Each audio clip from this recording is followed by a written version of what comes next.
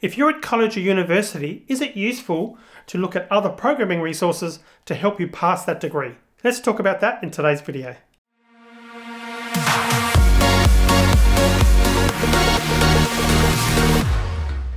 Welcome back, my name is Tim Buchalka. This is another programming tip of the day. And the question was, is it useful to look for other programming resources to supplement what you're learning in your college or university degree? In other words, to help understand that training. The short answer to that is yes, it can be useful. It really depends on your lecturer and your instructor. So you'll find that you'll gel with people in life. Some people you'll get on well with, some people you won't get on as well. And it is possible that you'll find a particular university professor, lecturer, whatever you like to call them, who you just don't gel with. In other words, you don't really can't really absorb the amount of information that you hope to absorb from that person. For whatever reason, they might not be the best at training, which does happen from time to time, but you may just not relate to that person. So it can be very useful in those scenarios to look for supplemental material, perhaps taking up another programming course, finding another programming book, whatever it is. And that can be useful, and it helps, shows really another perspective of what you're learning in that course.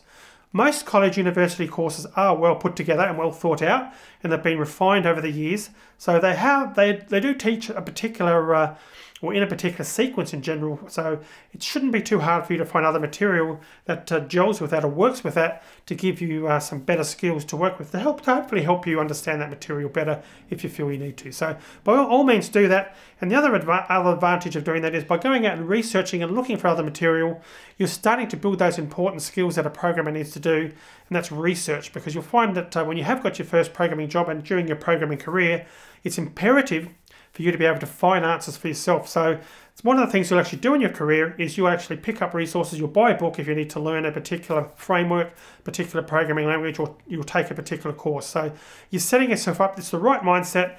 You're looking for the right material to help make sure you succeed in whatever your goal is. Alrighty, so I hope that helped. If you've got any questions, feel free to leave a comment and I'll get back to you. If you're ready to look at the next tip, click on up here and you can check that out. If you're interested in coding specific programming videos, click on the link in the bottom left hand corner. Consider subscribing by clicking on the link up here, and I'll see you soon.